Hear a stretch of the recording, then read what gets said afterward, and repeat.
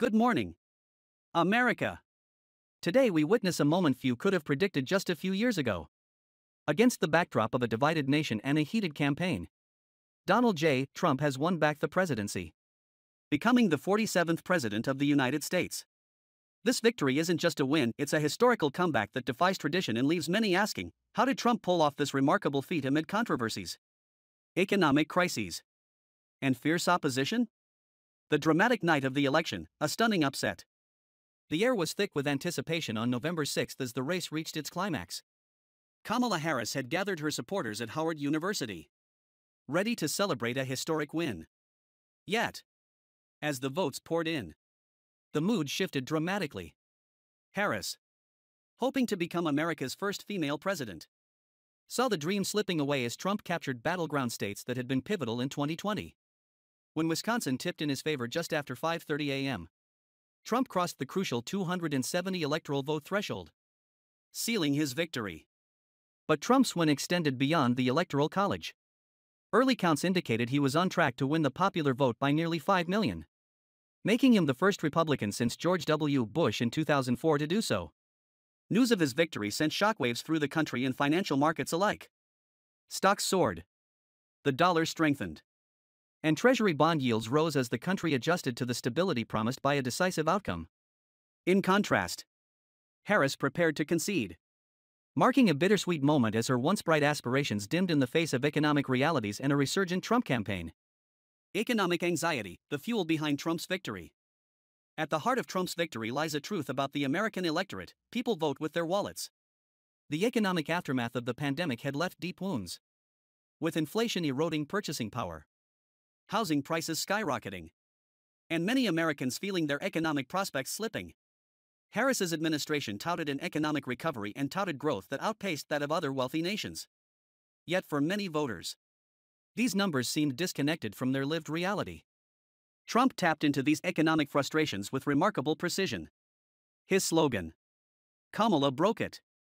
Trump will fix it," resonated in towns and cities where costs were rising faster than wages. He framed himself as the only leader capable of restoring economic stability, leveraging his background as a businessman and his previous record on job creation. He painted a picture of a new, stronger America, one where jobs would be safeguarded, industries protected, and families able to thrive without the daily fear of economic collapse. Trump's campaign strategy: bold promises and unyielding resolve. Throughout the campaign, Trump did not hold back. His platform combined tough stances on immigration, economic reform, and national security.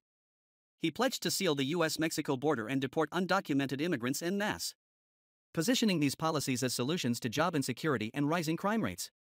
In his final campaign speeches, he promised sweeping tariffs aimed at revitalizing American industries and preserving jobs, a message that resonated deeply in industrial and rural areas, where manufacturing jobs had declined for decades. Trump's appeal went beyond policy. He tapped into a visceral sense of strength and resilience that many voters felt was lacking in the current administration. His supporters were undeterred by his legal troubles, including 34 felony convictions, his involvement in the events of January 6, and charges related to attempts to overturn the 2020 election. For many Americans, Trump embodied a tough love approach, a leader willing to make difficult, even controversial, decisions to put America first. He framed his return as a mission to restore the greatness that he claimed had been lost, positioning himself as a president for the people willing to fight the establishment.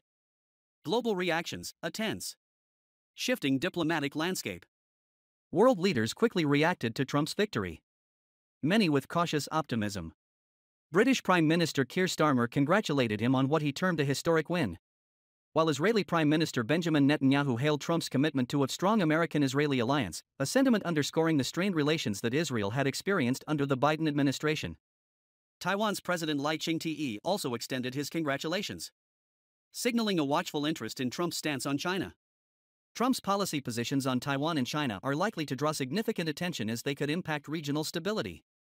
These early diplomatic responses reflect both respect and a wariness about Trump's unorthodox approach to foreign relations, particularly in areas such as trade and defense alliances.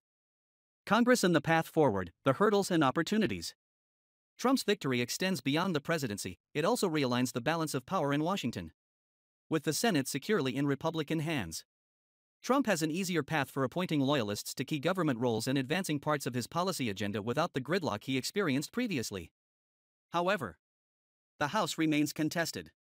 And if Democrats maintain control, Trump may face roadblocks in executing his legislative agenda. Still, Trump's determination to carry out his vision is clear.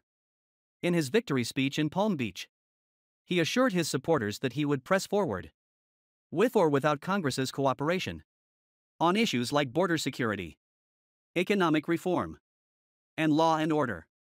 He framed his presidency as a movement of the people, promising to enact change whether through legislative channels or executive action. The role of prediction markets, betting on Trump. Interestingly, Trump's victory was forecasted early not by traditional polls but by prediction markets. Platforms like Polymarket, Kalshare, and Predicted had shown Trump's odds increasing steadily in the weeks before Election Day, often contradicting mainstream polls that indicated a close race. These markets, bolstered by significant investment from Wall Street, accurately anticipated the final outcome, lending credence to their model as a new tool for gauging political sentiment.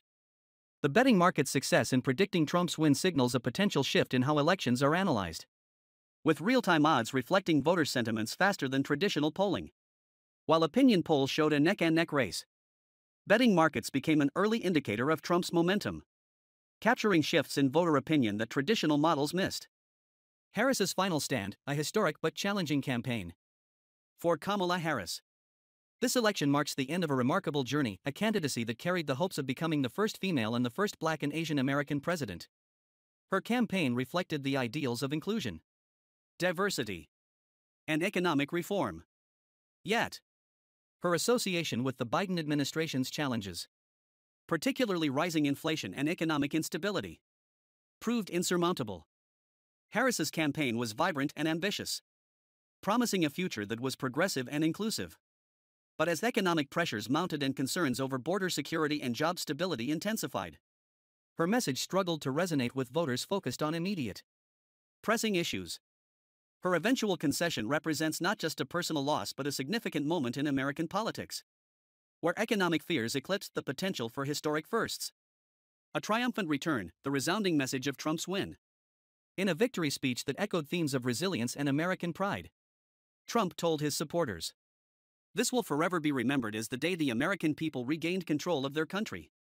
His words captured the essence of his campaign and the sentiments of millions who felt left behind. Trump's return to the White House, at age 78, as the oldest person ever elected to the office, underscores the tenacity of his following and the enduring appeal of his promise to make America great again.